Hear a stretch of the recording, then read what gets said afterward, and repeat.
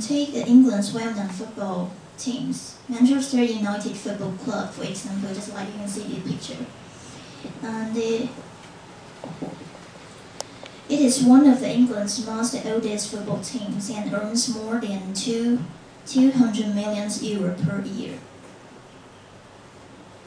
And how about in Asia? Close your book and listen to the CD carefully. And I will have 2 questions to ask you, so please listen carefully.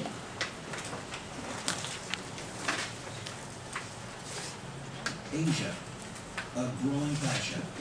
Over the past 2 decades, an intense soccer competition among Japan, China, and South Korea has helped to increase enthusiasm for the sport across Asia. In China, for example, recent data suggests that soccer is now more popular than traditional Chinese favorites, such as table tennis and basketball. This enthusiasm has also helped to bridge differences and bring people together. The 2002 World Cup, co-hosted by South Korea and Japan, was a victory for cooperation and friendship. And in the Middle East, youth soccer teams have also helped to promote peace. Okay, so who could host the 2002 World Cup? South Korea and Japan. Yes, you're correct. It's Korea and Japan. And the second question is, what sport are traditional Chinese favorite? Table tennis and basketball. Yes, you got it. Okay.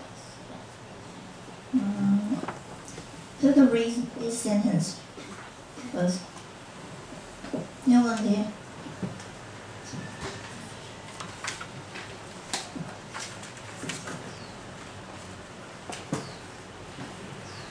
鱼翔。 Over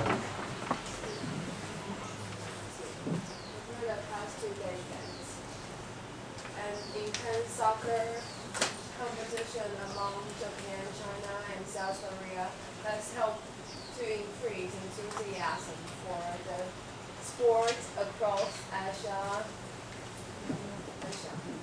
Thank you. And how about in Asia, Australia and Oceania? The immigrants bring their enthusiasm for football to their new country. Just like we know that most of the immigrants are from Britain, so they bring their favorite sport, football, to their new country.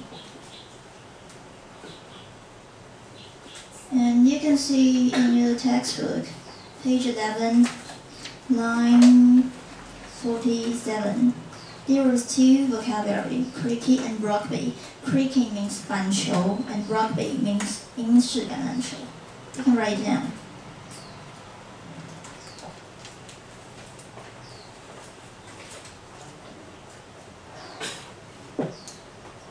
You can see the picture there. Just like football, the cricket and rugby was all originated from Britain. And the cricket is a little bit like baseball, just like you can see the picture. And rugby is a little bit like American football.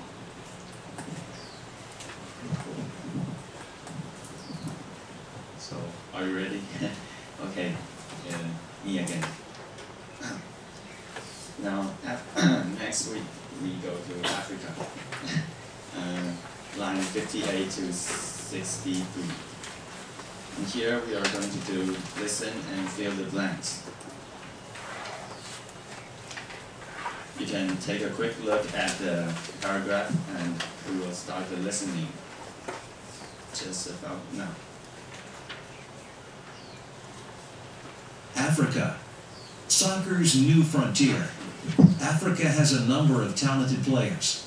However, the continent lacks strong domestic teams and faces the prospect of losing many of its best players to the European clubs. Several national teams have powerful athletes though, and Africa's more prominent role in the soccer world was established in 2004 when FIFA awarded the 2010 World Cup tournament to South Africa. Do you need to listen to it again? One more time, okay. Africa, soccer's new frontier. Africa has a number of talented players. However, the continent lacks strong domestic teams and faces the prospect of losing many of its best players to the European clubs. Several national teams have powerful athletes though, and Africa's more prominent role in the soccer world was established in 2004 when FIFA awarded the 2010 World Cup tournament to South Africa. Now you get the answers. Okay, we'll do it. Does anyone know the first one? Okay. Continent. Continent, yes, continent. And the second one? Pardon? It's close. Yes, domestic. And faces the prospect, yeah. And Africa's more what role? More prominent role. And the last one, World Cup tournament, yes. Here's the answer. And continent is like a very large land. And does anyone know the translation in Chinese? Yes, 大陆. And the second one, you can write the translation down in your textbook.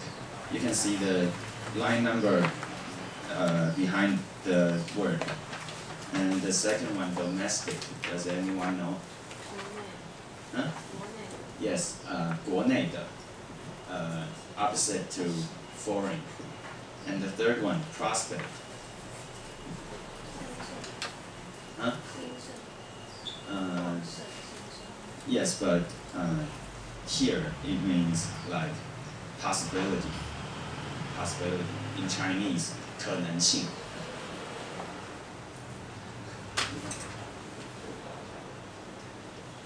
And the fourth one, prominent.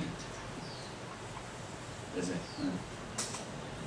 Yes, close. In Chinese here we translate into 重要的.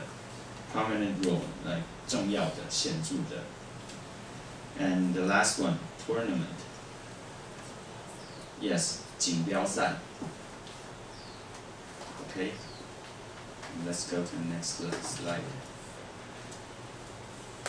Translation time. Does anyone volunteer to help me with this? Then I'll pick one. Chen Hui. You can read it first and then translate. Several national teams had powerful athletes now, and Africa's more prominent role in the soccer world was established in 2004 when FIFA awarded the 2010 World Cup tournament to South Africa. It's a little tough. 一些少数的国家队有非常厉害的运动员，但是那个非洲越来越重要，在那个足球界越来越重要的角色是在2004年的时候建立的。当 FIFA 把2010年那个世界锦标赛的那个主办权交给南非的时候。Yes, very close, very good. And okay, now our answer is in Chinese is 几个国家队他们虽然有一些很厉害的运动员，但是他们就是非洲他们是在2004年当这个FIFA 他们颁给南非这个世界锦标赛主办权的时候，他们才变得比较就是在足球世界中变得比较重要的角色。有点绕。And here next we talk about South America. And what we are going to do now is listen and answer. I'll give you the first question, and since I know you are too good, the second question won't give you before the listening. Here's the first question. Which team has won the most World Cup finals ever and is the only team to have participated in every World Cup to date? Okay, here we goes the listening.